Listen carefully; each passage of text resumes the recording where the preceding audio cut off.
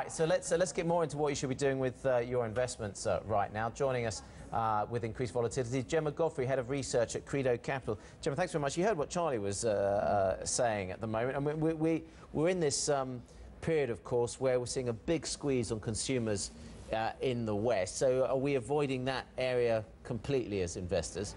I mean, I think it's quite important to actually differentiate between each sector. And if you look at the consumer, I agree that the data hasn't been great. You know, you look at retail sales, they were down, 1.1% in May, and that wiped out all the gains in April. And also a lot of headwinds. You know, we heard Italy, there are a lot of concerns out there that maybe there'd be a double dip. And even Germany, which is really, you know, people have been clinging on to the fact that Germany will help, you know, drive European returns. And actually, the households there are being squeezed by higher energy costs. But in saying that, there are still opportunities, but it's important to note, if you're picking a stock, who the end customer is. So there are going to be pockets of protected demand, and that's something to focus on. And where are those pockets, or where are those opportunities then at the moment? So, well, within the consumer sector, I'd say if you're looking at staples, look at a part where, you know, the consumer isn't going to be downgrading from that, and they really need they need those products, so that'll be quite protected. And then also at the upper level, let's say at the luxury level as well, if they're buying luxury goods, they potentially will be less affected by this turmoil. Go on with that, Charlie. Absolutely. I think, you know, the high-quality equity, the staple trade has been a sound one for the last year, and I think it will continue to be. And there's good evidence that, you know, certainly looking over the last 2 decades, these stocks are actually cheap. And also, I think the most important thing about quality is the certainty of the future. You know, so you can kind of know where the earnings are going to be, whereas there are many sectors you have no idea. So I think you know, certainly my approach is. Presumably includes banks, does it? We don't comment on banks, you know that, Ross. No, I don't always comment on your banks. Do you not? What do you? Do you not have? Could you not have a view on banks as a sector? Clearly, they're not doing too well as a group, and you know, there's some value there, but I have no allocation to banks at this current time. But that which says it all, right? Didn't say anything, Ross. You have no allocation to banks. That says everything. It works all right. Yeah. Client flows. UBS, they put out a study which showed that that long-only investors, they've been steady buyers of European equities for the first time since February, but especially in media and chemicals. I would have assumed, you know, some of the sectors that you were talking about, not so much maybe media and chemicals. No, that's actually quite interesting, but it may be that they're looking for areas maybe slightly less correlated. But it's interesting to do with chemicals, because actually I'm a little bit worried about the energy sector, just because, again, that doesn't provide very much diversification in a portfolio, because you've got so much volatility there. You know, we saw, what was it, 2 falls of more than 2% in the oil markets in the last 2 months alone, and then yesterday you had, you know, the pirates setting fire to an oil tanker off the coast of Yemen. So, you know, there's a lot of volatility, I think, in these types of markets. So it's interesting they're going for those trades, but it's probably to do with the stock selection within that, and again, as we were talking about, seeing value.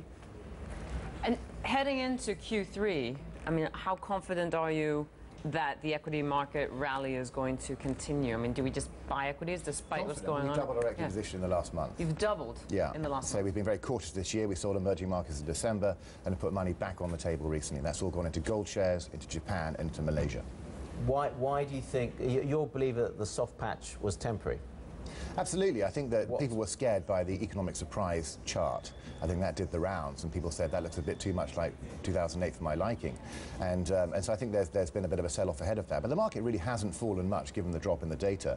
But there's good reasons for that drop in the data. We've had, you know, big tightening in the emerging markets. We've had a big supply shock in Japan.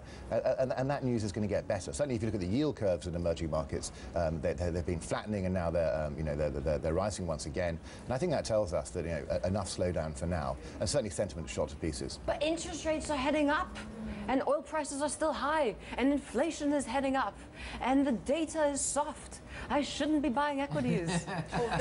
so the money's got to be somewhere, right? Yeah, exactly. And it's going to leave something that's worse, which is bonds. That's worse. Or cash. Well, the problem is this whole search for yield. You know, cash exactly is giving you nothing. You look at bond yields, and in general, they're what is it, 70% lower than from the peaks. You know, people are having to differentiate within that, and they're really struggling to find opportunities. And because people are going down that yield curve, I think that's going to provide a certain level of support to the equity markets. And we've seen that. We've seen flows out of money market funds, and we're seeing them actually now, where they went from money market funds into bonds, we're now seeing them go from bonds into the markets or into maybe hedge funds as well. You talk about one sector which I found fascinating, which is healthcare, which has been a sort of a, if you took the last decade, healthcare has been the perennial underperform. Look, and there may be some very good reasons for that. whether it's regulation, whether it's generic competition, whether blockbusters coming off patent, and actually these companies are now so big that they can't find a new blockbuster to justify their size. Is that all in the price? I mean, yeah, give me a reason why I might want to think about investing in a large global pharmaceutical company. It's more to do with looking for pockets of protected demand. That's the whole theme. And whether you go for a big pharmaceutical, I'm not sure. Whether you go for a company that's actually profiting from an aging population, they're doing nursing homes, etc. Fundamentally, no matter what happens in the economy, people are still going to be aging. People are still going to need that level of care. So that's quite an interesting trend. And actually, I think that sector's done quite well this year to date. And also real estate as well has done well. And it's the same thing, you know, if you get maybe a company that has prime assets in an attractive sector, where again that level of demand is there no matter what happens to the economy. It's drug companies that you're looking at. It's actually the healthcare providers or the equipment makers or something. You know, I was reading some stuff about the guys that make new hips and knees. Well, yeah, and I was reading some research about diabetes and the projected forecast for diabetes, not just in the US but also in Asia and the Middle East. Brings your friends from Novo Nordisk in, doesn't it? Well, for example, I mean, they are leading the world's biggest insulin maker. Yeah, exactly. There is this balance, though, between a rise in risk aversion, because obviously we've got these macro shocks, but this search for yield, which means that when investors are looking for an investment opportunity, they'll be looking for something that, as I said, is maybe slightly less correlated or a little bit more cautious as well. And then when I think you gain a lot more clarity, that's when maybe the beta trades will come back on. I want to get onto this in a moment. I mean, can you find anything that's uncorrelated, truly uncorrelated? Because didn't the financial crisis tell us, Charlie, everything's correlated? Funny enough, I think that the risk-on, risk-off indicator, as it were, the thing that tells you how correlated the world is actually dropping slightly. And it's, you know, it was very, very clear over the last 2 years. But the last few months, that's coming down a bit.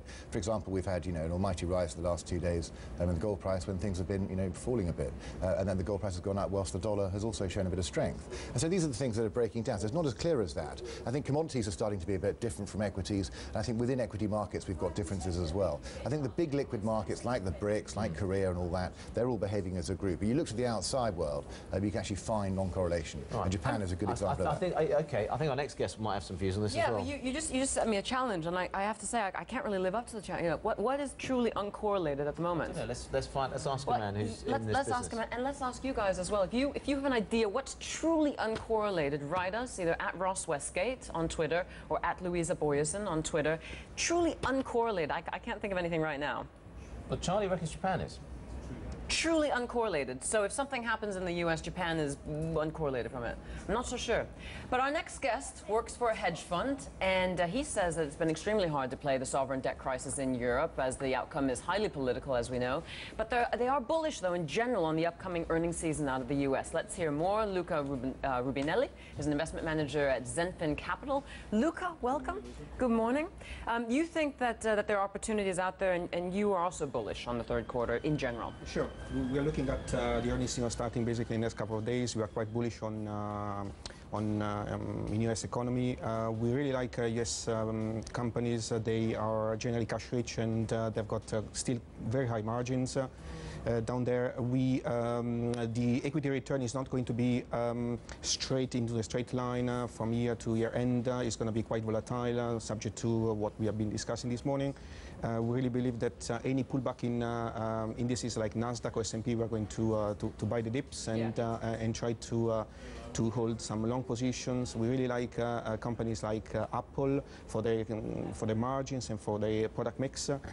And we'll be trying to buy any dips in companies related to the US GDP growth, like we really like FedEx, for example, and we will try to look at playing this theme on the late cycle of the economy. Do you think there's anything truly uncorrelated at the moment? There is a lot of correlation actually going on in the different asset classes. Equity is highly correlated to, for example, euro-dollar nowadays, and more and more. We have been looking at correlation up to 0.85, 0.9% recently. Gold looks like being a sort of uncorrelated class whereby everybody's trying to pile in rather through investing directly or through GLD, the ETF. Because a lot of hedge funds are trying to return uncorrelated returns, trying to give uncorrelated returns. I mean, that's the idea, isn't it? Behind a lot of hedge funds is I'll give you a return no matter what the market conditions are. Tough thing to do. Absolutely agree. It has been a very tough year this year so far, regardless of the size of the hedge fund or the newly comers into this market or most acclaimed hedge funds. The return, the year-to-date return has been negative, with some exceptions for sure. It has been so difficult to play the European sovereign debt crisis, as the outcome has been highly political. There is a lot of correlation going on in the different asset classes for sure. Greek bonds are surely uncorrelated to quite a lot of things right now, aren't they? Well, we had Except Not that I'm for the recommending it. sovereign Were debt you crisis. interested in buying? I mean, look, we had a guest on at the beginning of the year who bought 1 year Greek debt, right, on the basis that in a year it wouldn't, 1 year wouldn't be restructured. I mean, you know, that's, he gets 20, he's getting 20%. It's a binary outcome, isn't it? Yeah. Well, I mean, What do you think of that? Yeah, basically we didn't like Greece since the beginning. Basically, I've been staying away. What has been really difficult this year, not only on Greece, on any type of European southern debt, has been the liquidity. There's been very limited liquidity in the underlying debt as well in CDS. We prefer to actually stay away from this. Just briefly, Luca, you say that you've been shorting 10-year bonds, maybe too early. Yeah, we've been looking at shorting 10-year bonds basically beginning of this year, already February, March. It has been probably an early call, probably not great on that time. We are waiting for confirmation from the US economy to go through positively. We are going to add the position on the short side on 10-year bond. We are looking at yield of 325, 350. Therefore, we are really looking for an NFP this coming Friday, hopefully at 145, 150. Are you finding, it's quite interesting that there's this, obviously after people got burned in 2008, people tended to have a knee-jerk reaction, and I think shy away from illiquid trades, shy away from anything risky. You know, the word hedge fund even, you know, was a dirty word. And it's quite interesting that we're seeing this actually return to, fine, we'll go for an illiquid trade, but you have to obviously be paid for that illiquidity. And as long as things are appropriate, you know, people are looking to profit. Would you agree with that? Yeah, I agree actually. Illiquid trades is absolutely much longer term return. It has been, we really like, in fact, on illiquidity, we really like high yield bonds, specific on Europe and some part of Eastern Europe, like Russia, for example. You're paying for illiquidity. When you try to get out, you are achieving still very high returns. And we really actually like the positive cash flows of the companies. Do you think on the long bonds, I mean, you say that you were short slightly early. Do you think the key driver at the moment is break-even rates and the inflation expectations, which were quite high early this year, which dropped very rapidly? And it hasn't been the bond market that's moved. It's purely been inflation expectations, because you know, tips only went up 1% this year, you know, earlier on, and the longs went up sort of 6%, which is a hell of a difference. Hence a drop in the break-even, and that's now turned. And again, it relates to commodities and currency moves and so forth. Do you think this is the key driver for bond markets right now? Yeah, I believe it has been, again, a very early call. We were not the only one actually trying to go short from the beginning of this year. We do believe that, you know, 3% return is probably quite narrow nowadays. People are looking for, especially from the hedge fund industry, are looking at a double-digit return. We are trying to stay away generally from bonds, and we generally don't like the asset class. Okay. Luca, thank you very much for being with us, and a first on CNBC as well for you, so hope it didn't hurt too much. Thank you, Ross. Luca Rubinelli, investment manager from Zenfin Capital. Gemma, thank you to you as well. It's been a pleasure. Gemma Godfrey, head of research from Credo Capital. And of course, Ross, people, you can continue to write in. Do you have any idea or any ideas to where we're having uncorrelation at the moment? That's what we're asking.